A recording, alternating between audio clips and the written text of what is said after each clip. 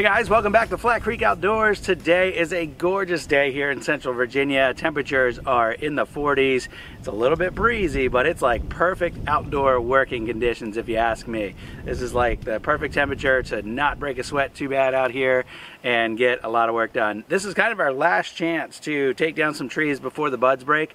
So the trees, especially the maples, are all popping out their little red buds right now, and they'll be leafing out here in the next week or two. So I want to get a few more trees down to add to my pile for firewood inventory, and I think that's kind of the key, is getting the trees down before they really draw up extra moisture to produce their leaves. At least that's what I've heard from some other people, if we want to get it seasoned for this next upcoming winter. So that's what I'm going to try to do today. I've got a few trees along this tree line that I've identified that I want to take down. A couple, it's actually all kind of mixed species in here. So I've got a couple oaks that I want to take down, one or two poplars, maybe a pine or two that we'll use for fire pit wood. We'll just have to kind of see what things look like once we get into it. So follow along, it's going to be a fun one, and stick around till the very end. I've got a major purchase that we made for the farm that I want to share with you guys. So it's just something that you'll see working around the farm here in upcoming videos, and I want to just let you guys know that we got something new, so stick around.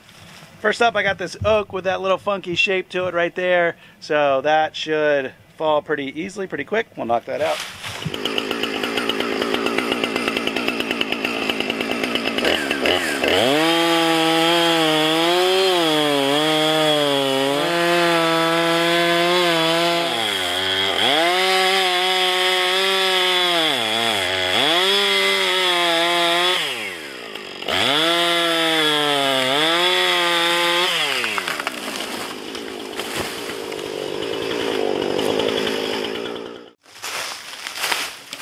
Look at the size of this tree, man. That's a monster right there. I'm gonna leave that one. Not gonna take that one down. But there's this gum growing up right next to it, so I'm gonna knock that down just to make sure this tree has plenty of room to breathe. There's a holly tree next to it. I'm gonna take it down.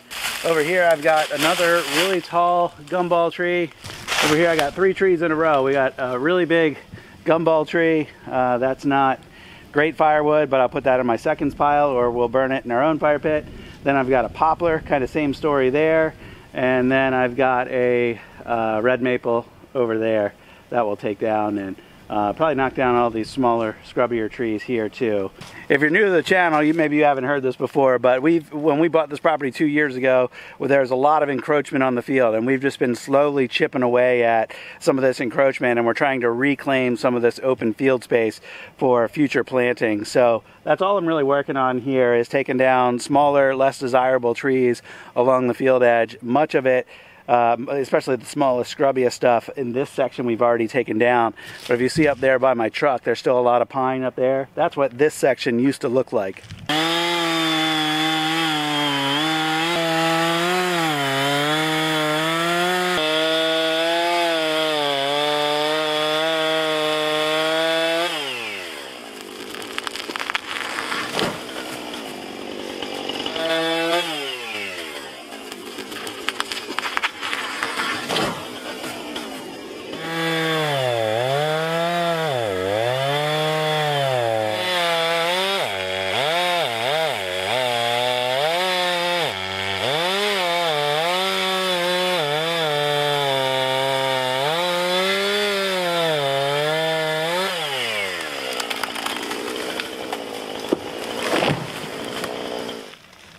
Alright, those were pretty easy, straightforward. I will clean those up in a little while. The third tree along this section I wanted to take down was this maple. At the trunk, it's considerably bigger than these other 2 trees, but it splits right there. And then we can see what it looks like up there. It should still fall out towards the field. I've got my wedges with it if I need to. If it falls on the smaller stuff over here, I don't care. That's 3 gum trees. There's 2 white oaks right here that if we can salvage those, if I can get it to fall without breaking those, that would be awesome. And then in another 5-6 years, those would make some great firewood trees. So we'll just let them ride there for a little while. So this tree's showing some rot on this side, so I'm going to cut it a little bit higher than I usually would, just to try to make sure I'm up in the solid stuff.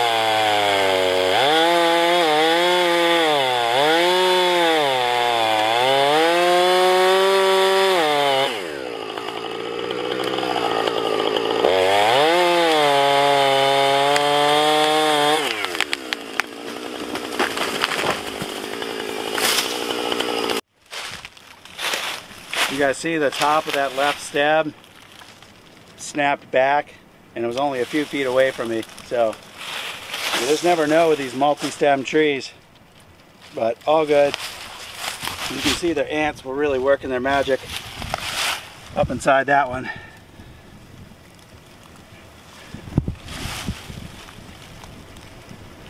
But that went right where I wanted it to, and saved those white oaks right there.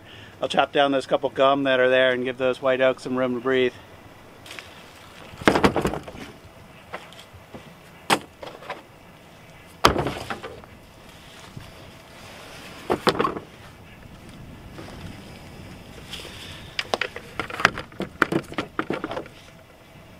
Next up, I'm going to head back across the property now to the parking area. Stacy's over there in the tractor pushing a bunch of wood chips. Maybe you saw in the last video I showed we have a bunch of wood chips that have been dropped off from tree companies here in recent weeks. So she's trying to get all that stuff up in one neat pile, but there's a huge maple that's got to be 22, 23 inches around at the base, and there's also evidence that it once had some fencing growing up through it, but it's leaning out over the mulch pile and I want to take it down. So we'll go work on that next if she's done up there. Let's go take a look. There she is.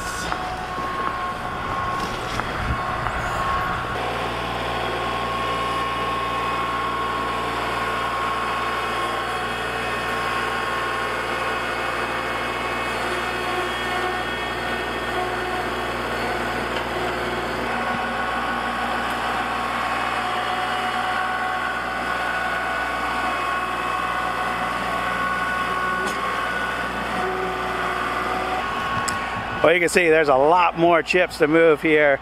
We got so many wood chips with in the past couple weeks because of the ice storms that we got. These tree companies have been really busy. So all of this stuff that's along here needs to get pushed over there, and we kind of use that as a barrier along the edge of the driveway there. And when we have events and stuff, people park there too. That's a row of parking. But that's where we leave the chips to sit and compost, and then we pluck from there when we want to use them around the property. I'm going to do another video in a week or two that shows all the different ways that we use those wood chips. We use them all over the place, and they have served us really well. This whole parking area here, all this is parking. Most of this has been covered in wood chips as well. We did a little bit of gravel stuff back there, and then I realized how much gravel costs, and I was like, we got to find a better solution, and wood chips is that solution that costs us nothing. Costs us just a little bit of our time to spread them around, and it's working out pretty well for us. All the wood chips are pushed off to the side now for the most part. There's a little bit over there still, but I've got some other branches and small logs and stuff that I have to move out of the way before we can get that. But we can get vehicles through here now. That's what we need. And now I'm going to work on this maple that is leaning up over the wood pile. This is the one I mentioned before, had some fencing in it. So I'm trying to look at it and figure out, should I try to go above where I think any meadow would be? And there's some scarring here, maybe a little bit there. So that fencing could be in this tree, you know, around those parts. I think I'm going to try to just go all the way down to the ground and try to cut under where the fencing was.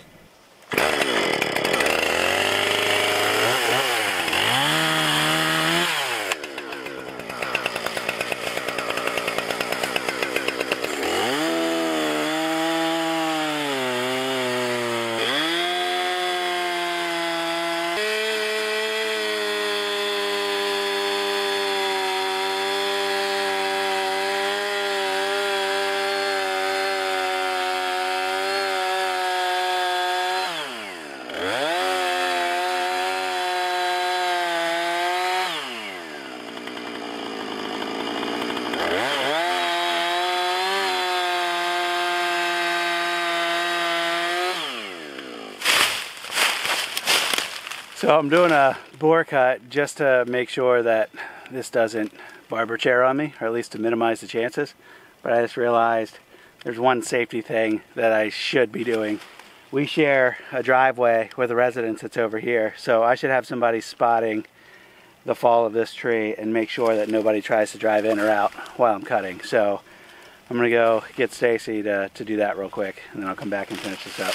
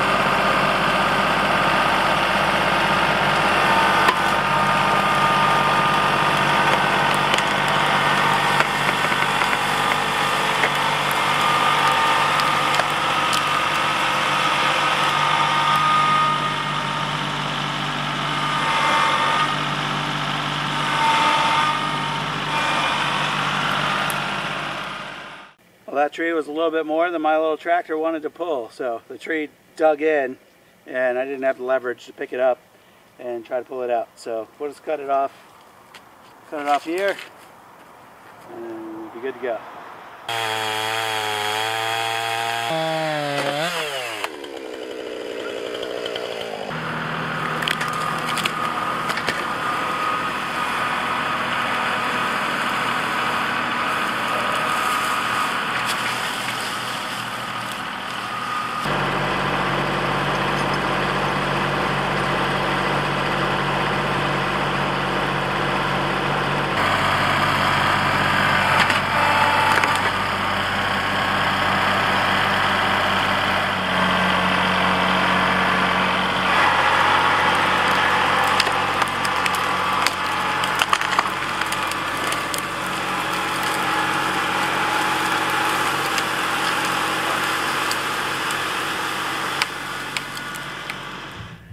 Okay, that was fun.